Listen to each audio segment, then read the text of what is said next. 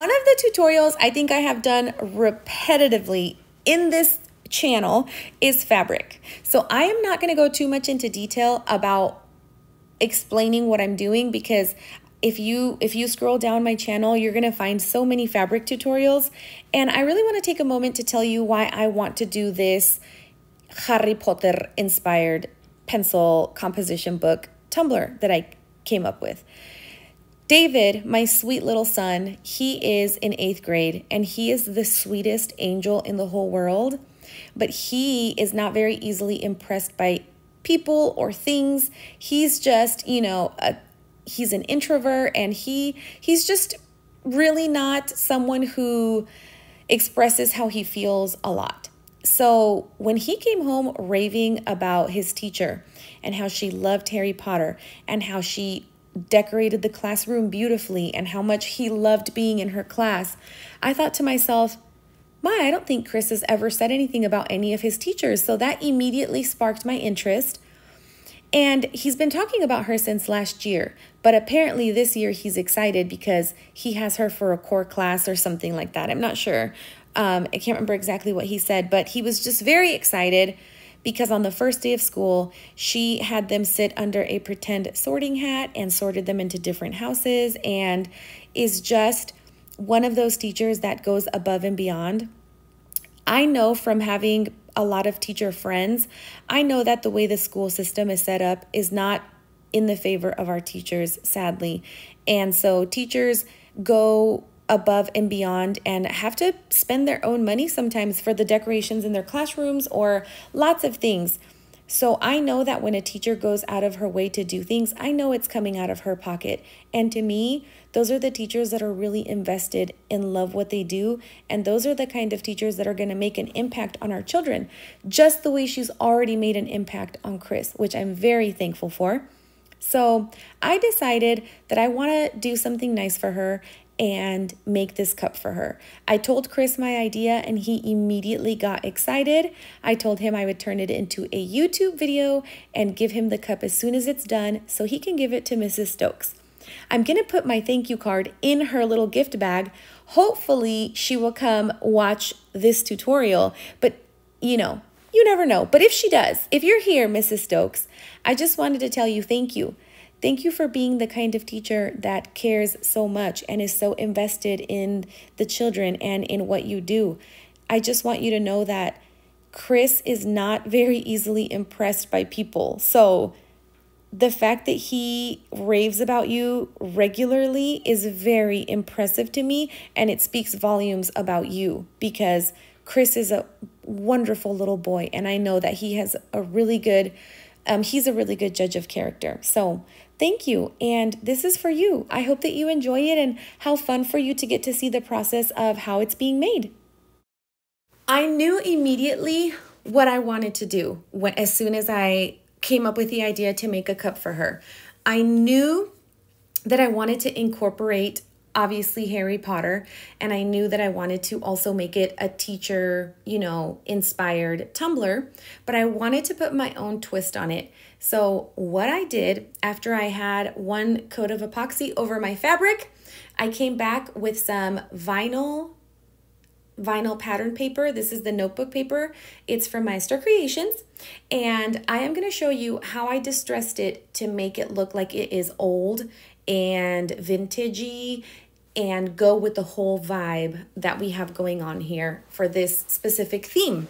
So the first thing I want to tell you is I used a tapered cup for this, which means anytime you're going to wrap any sort of vinyl or fabric, you're going to run into the issue that when you get towards the bottom, you know, your cup gets a little bit smaller, and so it may seem like it's hard to achieve straight lines, but don't worry. Just because I can't keep my eyebrows straight, don't mean I can't show you how to do it on the cup. We're going to use painter's tape. And this painter's tape, we're going to put a straight line going down the middle of the cup. Now, I know you can see a little bit of that fabric peeking out. That's perfectly fine. This is where we're going to establish the straight lines, and it's perfectly fine that we have a little bit of that fabric overhang. That's not a problem. Just ignore that. Leave it. The reason it's easier to do this now and to make it straight versus trying to get the fabric perfectly straight is just because it's a lot more challenging.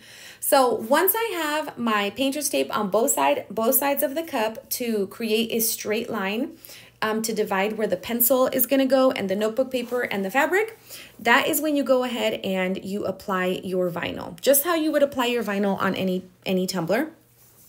Now I only applied it to like the top half of the cup because we're going to glitter a pencil on here, and so I don't want to put the notebook paper all the way down and then waste the other half of it. A trick, guys, is to apply heat to the rim so that you can really adhere that pattern vinyl to the stainless steel at the top, and you won't get any sort of epoxy seeping in. Now I'm going to use the Dead to Me alcohol inks collection from one of my best friends in the whole world, Jen. Her name is Jen's Crafted Gems. Oh my God, if she's watching this, she's going to give me so much crap for messing up her name. Anywho, so I'm very proud of her because she has been able to launch a very amazing product and sell out every time.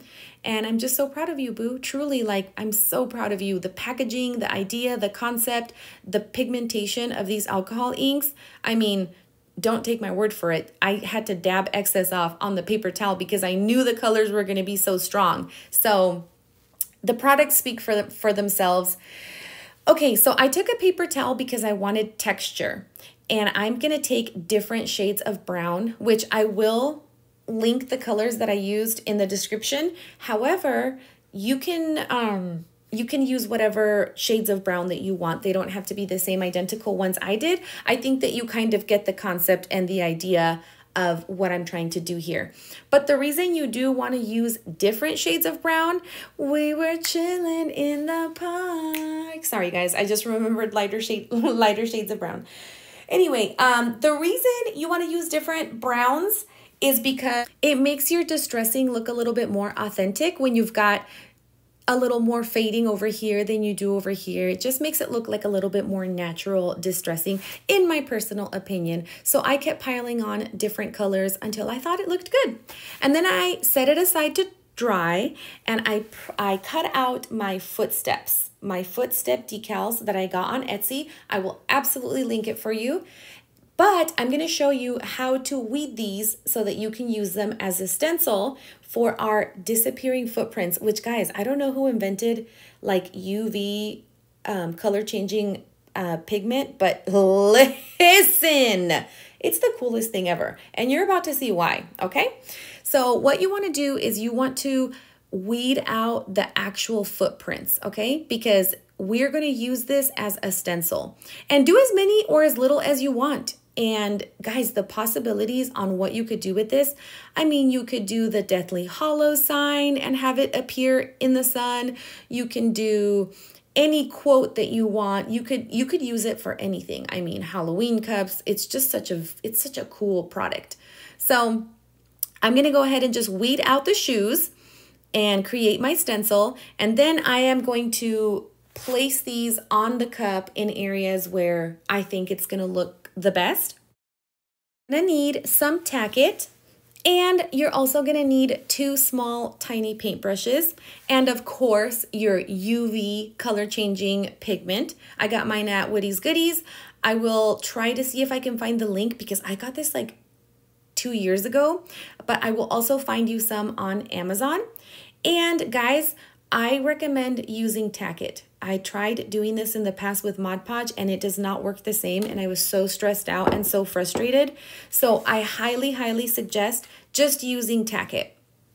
So I'm going to go ahead and place my footprints in the areas where I think that they're going to look the best.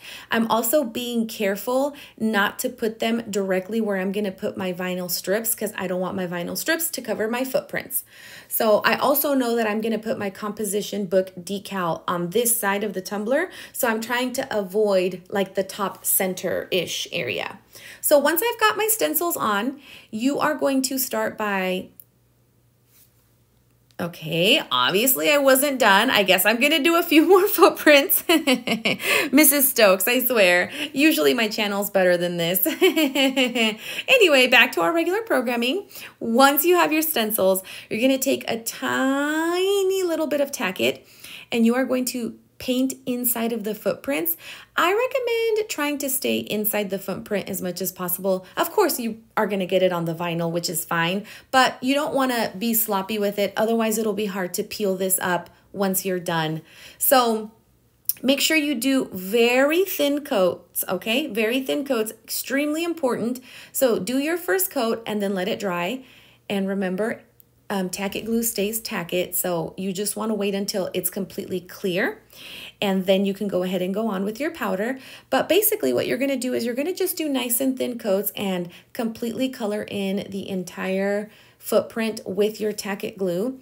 And then as soon as it's fully dry, you're going to go in and take your other brush. This is why you need two brushes. One is for your tack it, and then the other one is for your pigment. You want to go ahead and take your dry brush, dip it into your pigment, and then you're going to gently brush that inside of the footprints where you applied your tack it. And as you can see, it kind of leaves this like transparent film. You can see it, but you can't. But you can tell that it's kind of giving like a little bit of a matte effect.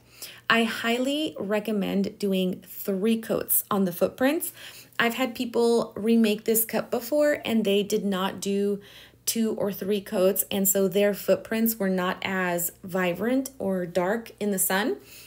So once I do my very first coat, I take a dry brush and remove the excess powder, and then I go in right over the powder that I just applied, and I go in with another coat of tack it. And remember, keep your coats nice and thin, let the glue dry, and then go in. You're going to repeat this process 3 times total.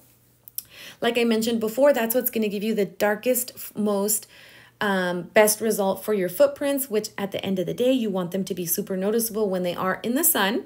So I did 3 coats total. And then when I was done, I tested the pigmentation with my UV lamp to make sure that the footprints were fully filled in and that they looked good. And that's how I knew that 3 coats was enough for me. So I highly recommend having a UV light, a UV lamp next to you, and just, you know, keeping an eye on it so that you don't peel up your decals prematurely and then you're like, oh, snap-a-doodle cowboy, I didn't have enough pigmentation on there. So now you see me removing it, and as you can see, you can kind of see this ghost of a footprint, but really you can't.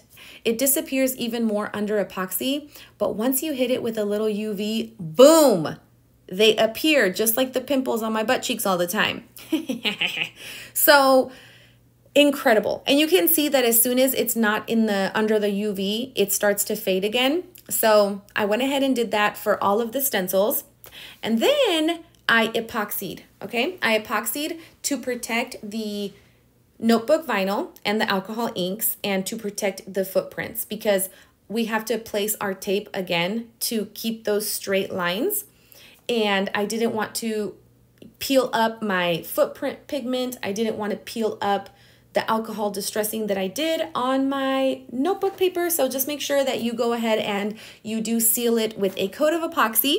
After that, I am going to take a little bit of washi tape, and this is the best way that I can explain this to you, and hopefully it makes sense. Find one of the lines on the notebook paper to be your guide as to how big you want your pencil to be, right? And the reason that line is going to help you is because when you come to the opposite side to do your other line to complete that peak for the pencil tip, you're going to want to make sure that it's even. So I always choose one line at the top for my 2 pieces to meet, and then I pick a line at the bottom to start my pencil at. And like I used to cut out vinyl, and I know that like Etsy has all these like pencil decals. I don't know that they have this exact pencil. I just kind of made this pointy part up one day, so I just use washi tape. I just think it's easier than having to fire up your machine if you don't need to. So I kind of just created the little pointy part of the pencil until I thought that it looked good. And then what I continued to go on with the rest of my decals.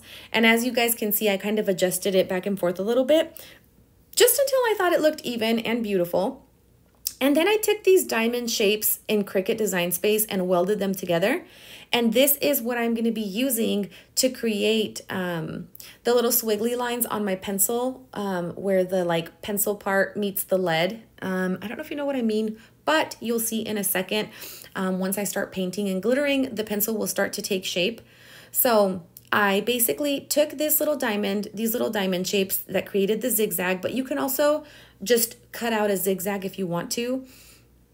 And then I make sure that you're pointing the little peaks of the triangles down. And then I'm taking another little piece of washi tape and just creating a little bit more of a space for where the color of the actual pencil is going to go. So you know how pencils are, they've got that wooden color. That's what that section is going to be. And I wanted it to be a little bit bigger than just the height of the triangles. That's why I added a little bit more. And then the very peak is going to be the lead. So it's going to be the black. And what you see me separating out at the bottom is the eraser. I'm just blocking off a little section for the eraser. And then I decided that I wanted that little metal part where I'm going to put vinyl after we get epoxy on this, you know, which is supposed to be that little metal part on the pencil. I decided I wanted it to be a little thicker, so I went in and added a second piece of washi tape.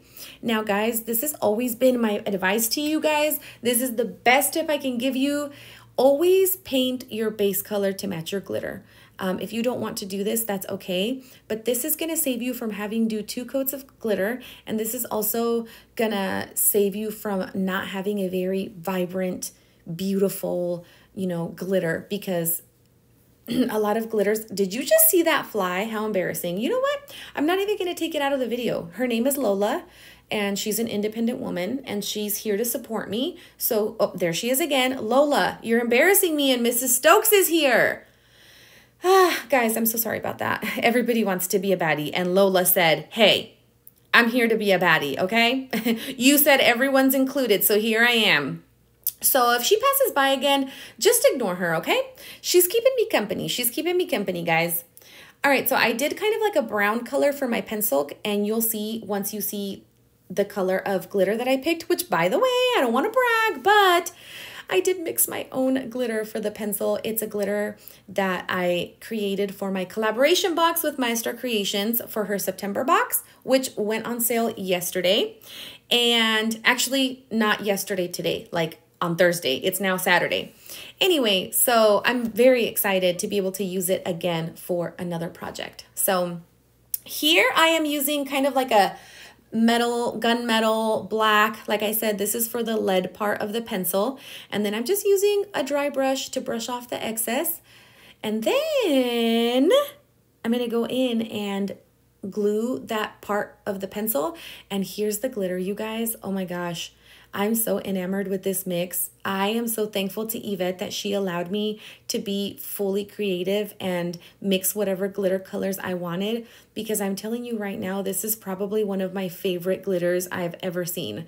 I am enamored with it. Once again, I took my dry paintbrush and I brushed off all the excess, just like you should brush off all your haters. And then I tapped it at the bottom, just like Jenny taps me on Saturday nights. And of course, I'm using this very beautiful Bubblegum for my eraser. And now I am removing my little decals, my little triangle decals, because now we're going to color in that pencil part, that little wooden part.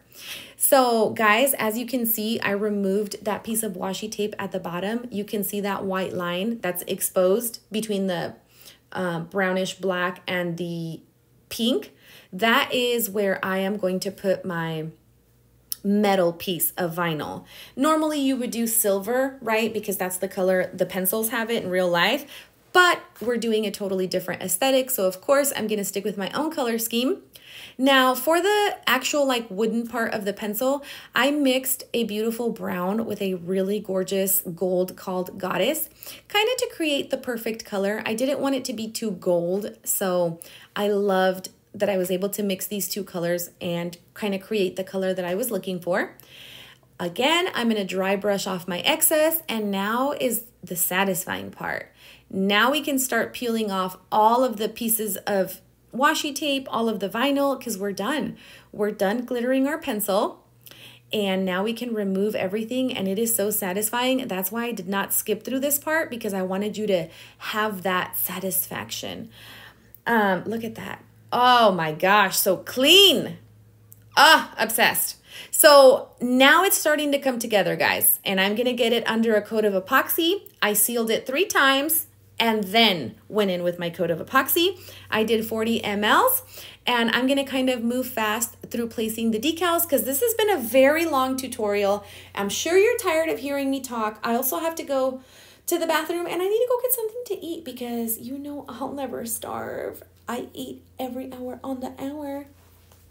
So I decided to do Mrs. Stokes, her name on the pencil.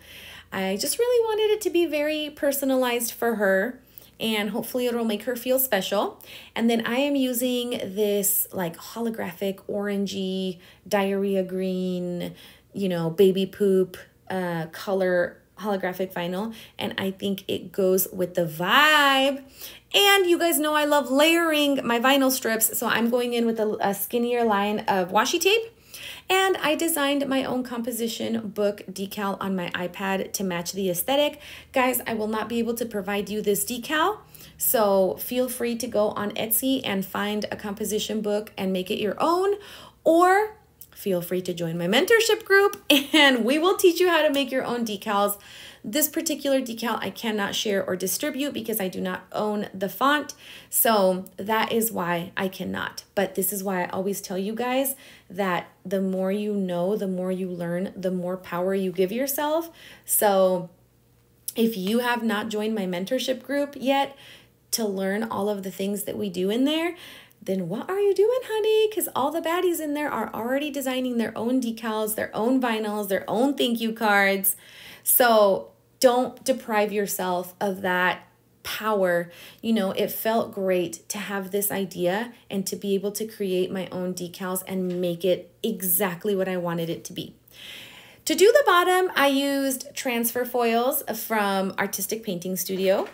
Jennifer is super duper sweet. I love her so much. I will post a link in the description. You do not have to seal these foils. Once you're done applying them, you can go straight into epoxy.